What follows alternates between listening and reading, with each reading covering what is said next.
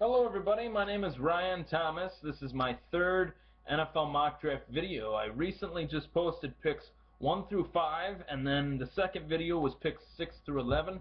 Now I'm posting my third video, which is picks 12 through 16. Those picks will consist of at 12 the New York Giants, 13th will be the St. Louis Rams, 14th will be the Chicago Bears, 15th will be the Pittsburgh Steelers, and 16th will be the Baltimore Ravens. Starting off at number 12, the New York Giants had a very disappointing season. That's why they are picking 12th, being the fact that they were a playoff team and a Super Bowl winning team a few years back. The Giants were very unsuccessful passing the ball, which is really hard to believe considering that Eli Manning, their quarterback, a two-time Super Bowl champion. They have great receivers, Victor Cruz, Hakeem Nicks, and Ruben Randall, who is shot up the watchful eye. He's been a big contributor the last few years. Giants were not good last year on either side of the ball, but more importantly, their offensive line was not really able to help Eli Manning in certain situations, and Eli made bad decisions and threw almost, I think, 30 interceptions this year, which is just god awful. It just can't happen. Um, I think that offensive tackle is their biggest need. They've had the same guys on their offensive line for quite some time, and I can see the Giants going in that direction.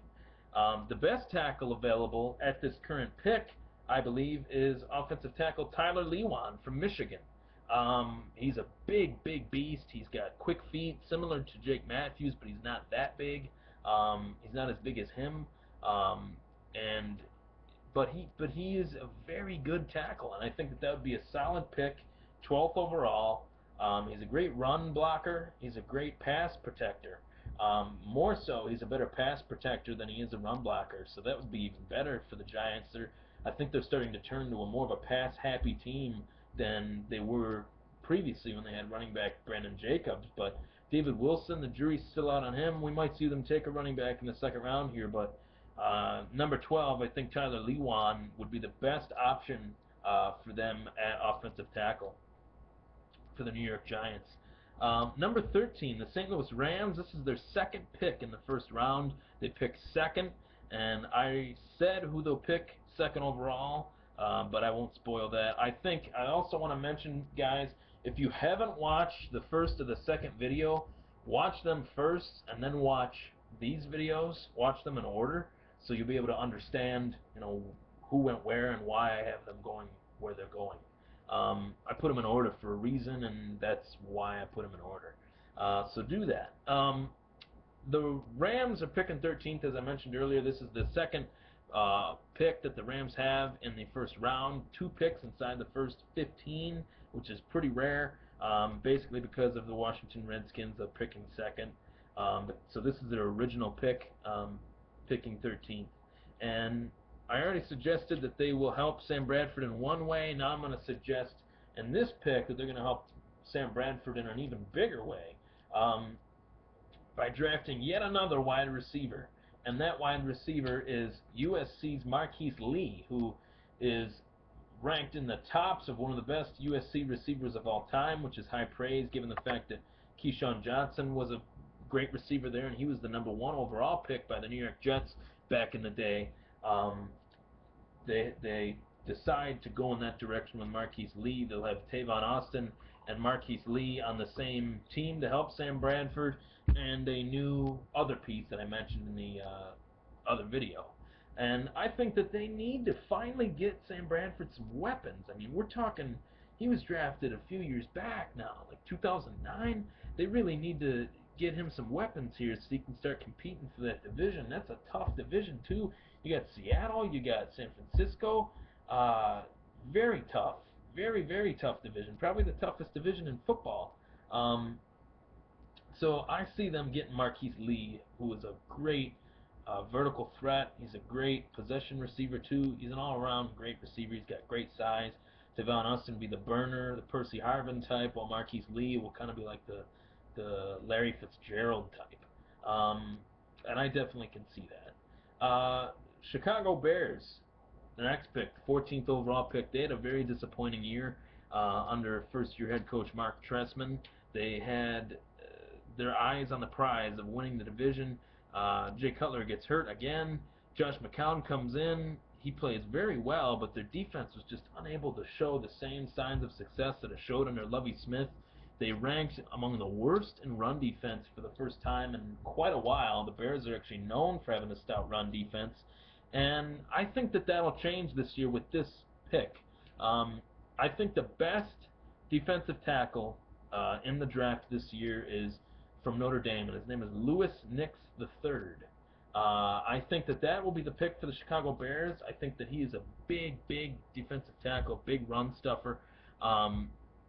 Very smart. Obviously, he went to Notre Dame. He knows what it takes to show his intangibles and all that stuff. I think that he is a very, very good pick for the Bears at this pick, and he would put pressure on guys like Matt Stafford, Aaron Rodgers, and the new Vikings quarterback, which I mentioned in the first video, not to give anything away. But I see Louis Nix being the pick there at number 3. Very, very good pass rusher. He's like a very good Vince Wilfork type defensive tackle. The Steelers picking at 15th. They also need a bit of a readjustment in the interior of their defensive line. They were also, not putting pressure on the quarterback like they are known to do. Casey Hampton is long gone. There's other guys that are kind of broken down. It seems like Pittsburgh has always had a problem with injuries and keeping players too long to their age. So that's why I have them taking a defensive tackle here. I see them taking defensive tackle Aaron Donald from Pitt. So there's that Pittsburgh-Pitt connection. I think that's a great pick for them. More on Aaron Donald. I think that it was somebody saying Doug Farrar from Sports Illustrated. Aaron Donald. Where is the Aaron Donald?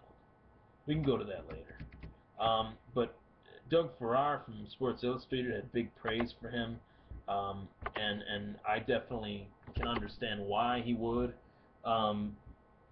Being a great run stuffer, being a great pass rusher in Pitt, playing a few great games against highly touted competition. I think Aaron Donald will be the pick there for the Steelers, and I think he'll reinforce that Steelers way. The Steelers D is getting older, and they need some younger faces in that locker room and defense to contribute and get them back to where they belong in the top of the NFL. The Ravens, Baltimore Ravens, picking 16th. They're the 16th pick in this draft, and Ravens, when the offseason last year started, the Ravens made a move that I'll never understand, and that move most people I think can agree with was when they traded Anquan Boldin to the San Francisco 49ers to the San Francisco 49ers for next to nothing. They got a 6th or 7th round pick for him. I can't even remember what it was. It was probably one of the worst trades they've ever made. Ozzie Newsome, I don't know what that was about because he's a smart general manager. But that was a bad pick. That was stupid. Anquan Boldin was a huge contributor for them in the playoffs. When they won the Super Bowl, he was their best wide receiver, bar none. There was no one even close. And you saw what Boldin did in San Francisco this year. He was a great compliment to Kaepernick. He was like the missing ingredient that they never had. And it's like, why would you give that to a team that you just beat in the Super Bowl? It just made no sense, and it never will make sense to me.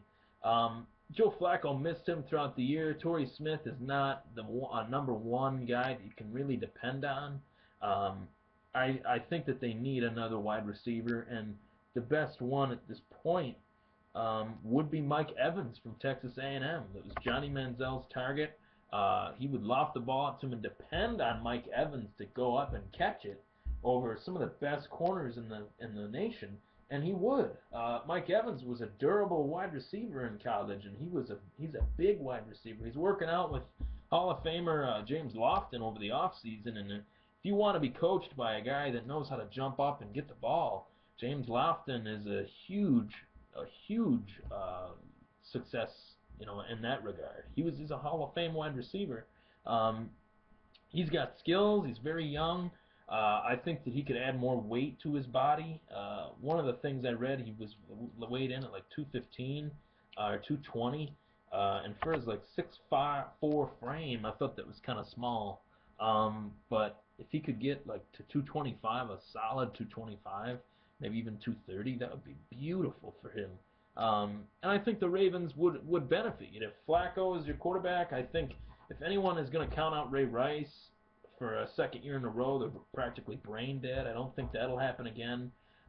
He just had a weird year. He had a lot of weird injuries that he was plagued with throughout the season. Um, but I think that that will actually help Ray Rice for Joe Flacco to have another option to throw to, and Mike Evans. That'll help him tremendously. And that's where I have Mike Evans going. I think it'll be a great fit. Ozzie Newsome scouts the Texas area very heavily, and the Florida area very heavily. When it's time, I've noticed a pattern of guys going to the Ravens from Miami and Texas, whether it's A&M or Tech or UT. So we will see. We will see what happens. But those are the picks that I have. I got Tyler Lewan from Michigan going to the Giants. I have the Rams in their second pick in the first 15 picks. They're actually in the first 13 picks, getting Marquise Lee 13th overall from the University of Southern Cal. I have the Chicago Bears going with that old Bears way, getting the big run stuffer in Lewis Nix the third from Notre Dame at defensive tackle. Number 15 overall, the Pittsburgh Steelers doing the same thing, going with their old defensive way, the Steelers way, going with Aaron Donald from Pitt University, the defensive tackle. And the number 16, I have Mike Evans from the Ravens, the wide receiver, Johnny Manziel's main man. I know Johnny Manziel's going to miss him because he really helped him out a lot, jumping up and getting the ball when Manziel would throw some poor throws. But yeah, I have a big surprise coming at number 20, so tune in for that. Thanks for watching, guys. Let me know if you have any comments, and I'd love to talk about it. Thanks.